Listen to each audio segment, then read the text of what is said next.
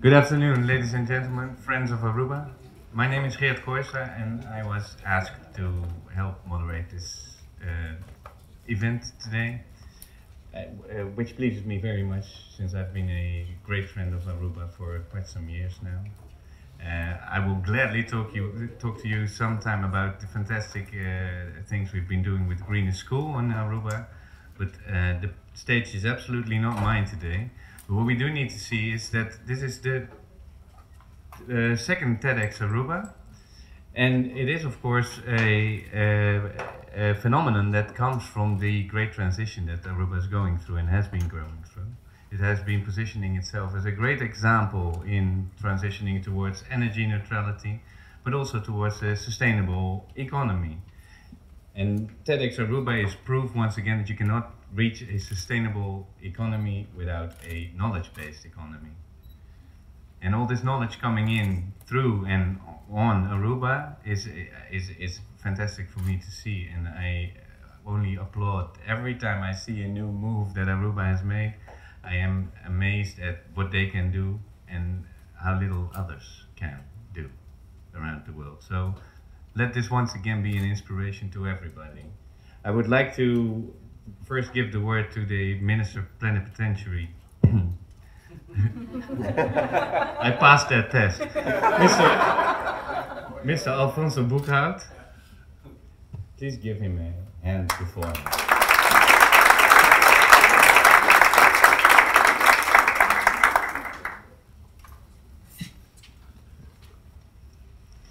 That's my parking ticket. And this is my speech. I've been specifically asked this afternoon to stick to the notes, because otherwise I will be talking 2 hours here. And that's not the intention. Ladies and gentlemen, welcome, welcome partners of Aruba. We're very glad to have you this afternoon here.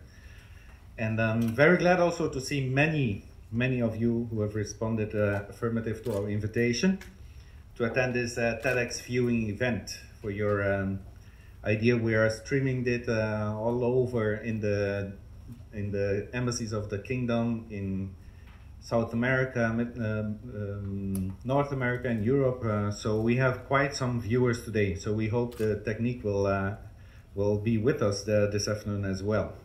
It is the second TEDx of Aruba, but it is the first viewing event that we are doing here today. So there are more events. But we have put our own accent at our event this afternoon.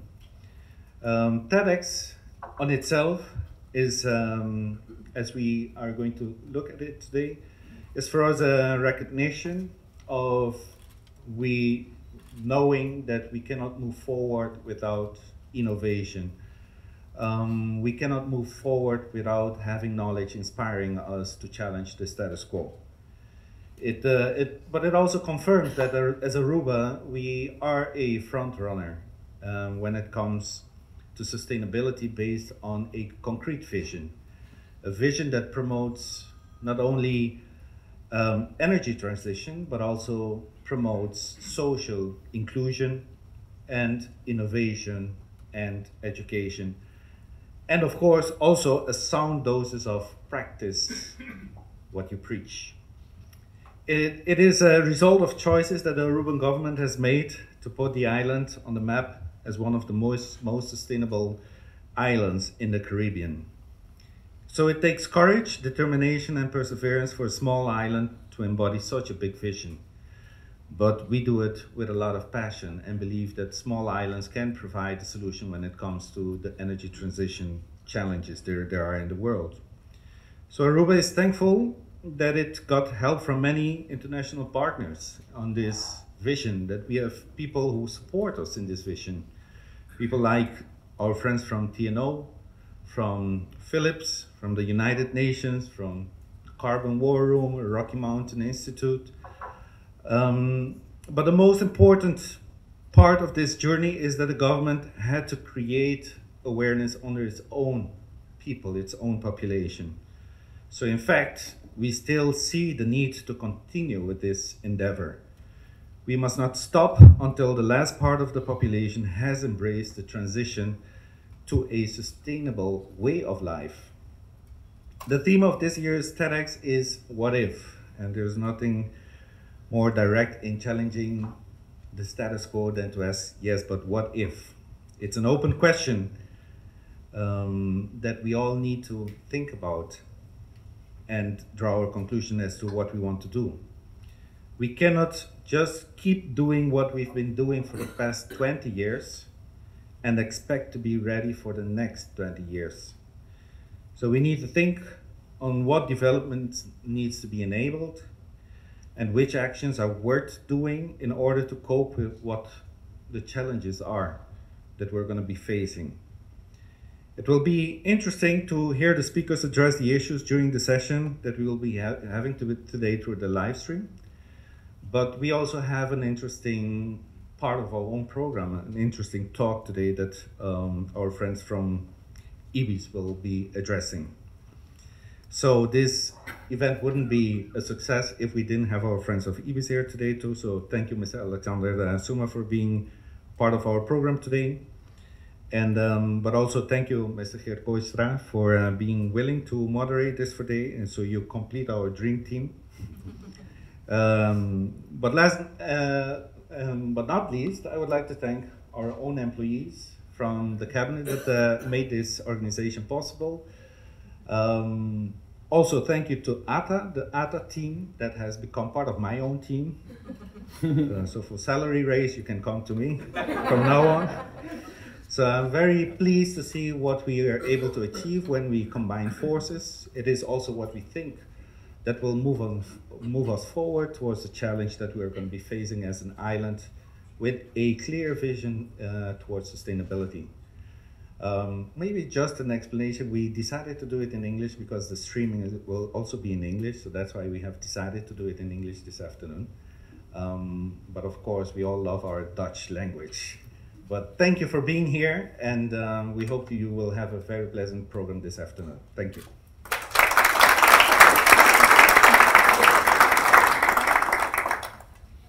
Thank you very much, Mr. Plenipotentiary. Well, only one thing I want to add to that, since Arubans continue to amaze me also by their modesty. You say one of the most sustainable islands in the Caribbean. Come on. It's one of the most sustainable nations in the world. It considers to fill me with pride to be at least sometimes part of that. So I'm glad to add to your team. What if is of course also about dreaming what could be. And I think some people don't stop there, and that's when you see the big successes happen. And our guest speaker, I must say beforehand that we cannot be, it's a live event, so we cannot be exactly sure when we have to switch to Aruba. So I'll keep my mouth shut as much as possible and continue to introduce Mr. Alexander Suma. I will also have to read something about you, since I am not very good at memorizing. Mr. Suma is a true business leader, and he has a background as a civil engineer and a structural engineer, but also as an architect, and it's exactly that combination that makes him very inventive. And he is the inventor of a means called Power Nest. There's plenty brochures to be found here. Just have a talk with Björn over there. He is desperate to get rid of some of those. But it is, of course, one of the major solutions to look at aesthetically responsible solutions for wind power. I mean, those that know Aruba from inside know also the struggle that Father Pete had at the windmills, and we all know the protests that we have all around the world against, well, what is it, vision pollution. But Mr. Suma is not a quitter, he's a continuer, and he invented this beautiful tool, and he's also a true businessman, because he raises businesses from scratch. And the last business I have here in Word, within 2 years it was, from 0 to 26 employees and up to 1.4, I don't know the valuta, maybe dollars? $1 million? Euros even. Look at how successful, I wish I could say that. And his current company is IBIS or IBIS?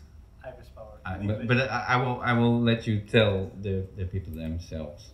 And it is the company that sells the power nets, right? Yes. Well, let me not talk too much, because I read here one more thing, that you're also an inspirator, motivator, and strategic decision maker, as well as a visionary leader. So show us. Okay. A hand for Mr. Alexander Zuma, please.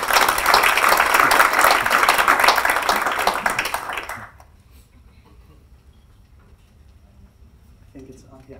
Yeah, I hope so. Thank you, Geert, for raising the bar that high. I don't think it fits in the room anymore. You're welcome. Okay. Thank you, yes. Hi, I'm Alexander Suma, and what I'd like to share with you today is an example of what if that started 7 years ago, and I think has the potential, well, to change Aruba in a renewable energy way, the Netherlands, and really has the potential to change the whole world in that sense. So I'd like to take you back to Miami in 2007, and yes, there we go. And this was the street I was actually living at the time. I was doing my PhD at the University of Miami, and I was living in the house on the right.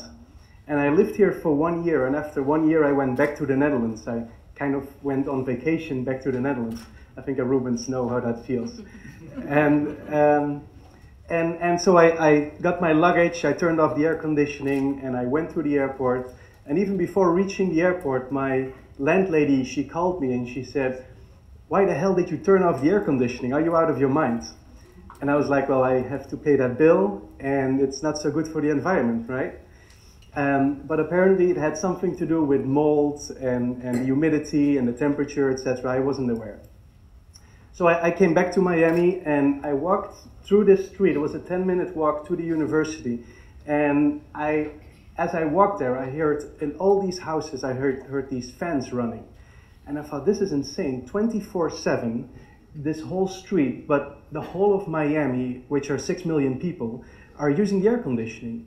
That's like a huge amount of energy being drained through the grid. It was insane, I thought. Well, at the same moment, if you, many people I think here know Miami, well, it's a subtropical climate. There is so much sun, there is always enough wind, it basically is boosted with energy. So I thought there has to be a better solution. And I was always taught in the university to design a building to protect it against its outside weather conditions, basically a bunker. And then the what if came to my mind, and I thought, what if I break with that tradition and I have the building and I let it collaborate and exchange energy with its direct environment? And that was the first thought that I had when I wanted to lift up the roof, put a turbine, funnel the wind through that turbine, and cover it with solar panels. And of course it had to be aesthetically pleasing, but that was the first thought. So this was the first sketch I made. I know it's not pretty, but this is how it started. And a few weeks later, I came to this idea. It's round because I wanted to have the wind come from any direction. But this was part of the poster that I made because I wanted to take this to a conference in Hawaii. Yes, that was nice. And this was part of it. And I showed it to Bart Chernoff, and he was the vice provost of technology transfer. And I met him at a lunch, and I showed him my poster, and he immediately locked the door. And he said, and he called the director of the department and a patent officer, and he said, "You can't even tell your mom about this, and within 5 years, you're gonna be a millionaire." Still need to give him a call about that. But he kept his word. So immediately we went into a patent process. 1 week later, I was with a patent attorney. 3 weeks later, I was on the stage for angel investors, and they coached me all along the way.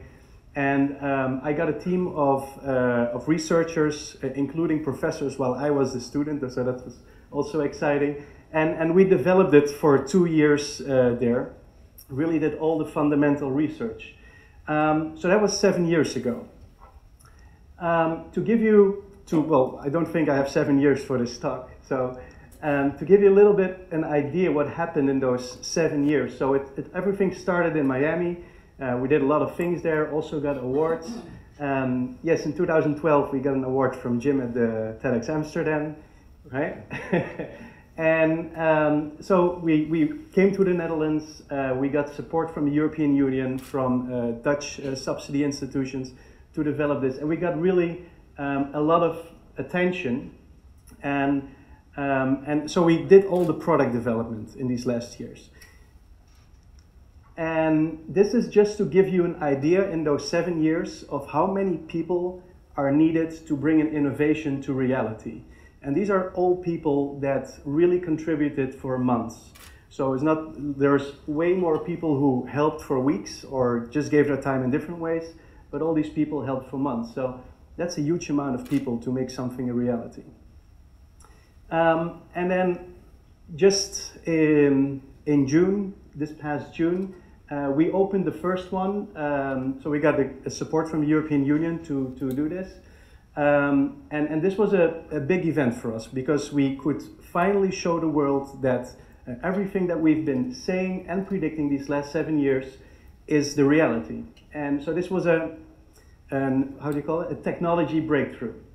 But it's more than a technology breakthrough because let me first explain you how it works a little bit. So what you today have is if you want to put solar on a building, you can go up to 3 levels of a building to make it energy neutral because you have a limited space on the roof to put solar panels. Solar panels need a lot of area. So what we do is we lift that complete area up and we go also a little bit to the outside and we can use 120% of the roof area and then use that same space again for wind. And in this way we can generate 3 times more energy than you could do with just only solar panels. And why is this a market breakthrough?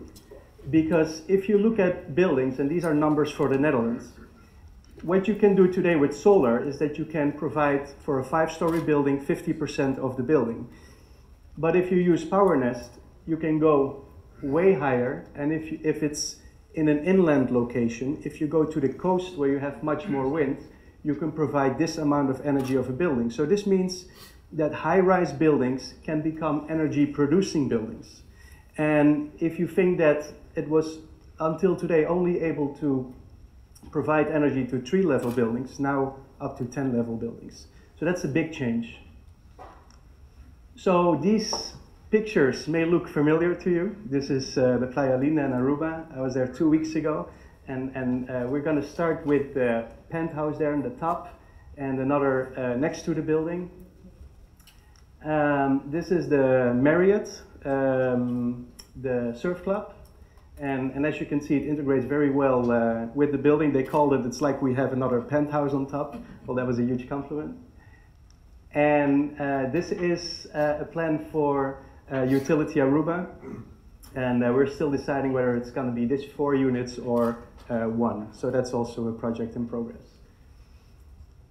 And just to give you some examples here in Rotterdam, these are buildings that we can completely make them energy neutral. And this is in the area of Ommoord. And this is another example. This would be 360 megawatt hours per year that will be produced on top of the roof. And so far, we have been looking only at buildings. And I think every sustainable solution looks at buildings to make a building sustainable. But I think we should go one step further and really think about neighborhoods, cities, and really implement at large. And I think this is something that we even have to do to accelerate this transition enough. So we've been working on this area in Rotterdam, and we analyzed that there's 38 buildings that have a similar construction texture. And what we can do, if we implement on all these buildings a PowerNest, and we're already discussing with parties to actually do this, we could produce 10.8 gigawatt hours per year in this area. And that's a huge amount. And it would look like this. So I think this is a little picture of the future, I hope. But what is the impact for the environment? So with these 10.8 gigawatt hours, you could provide 4,910 apartments, and that would be the equivalent of a traffic line of 15 kilometers of cars. So that's a huge impact. And I think in Rotterdam there's already enough traffic lines, so we can miss one in terms of carbon footprint. So to conclude my talk, well, me and my team at Ibis Power, we've been working for 7 years to bring an idea from scratch to a solution for society. And I think also in society, we've been always saying in the future, we need to be sustainable. And those things coming together, I would like to conclude with saying that the future is now. Thank you.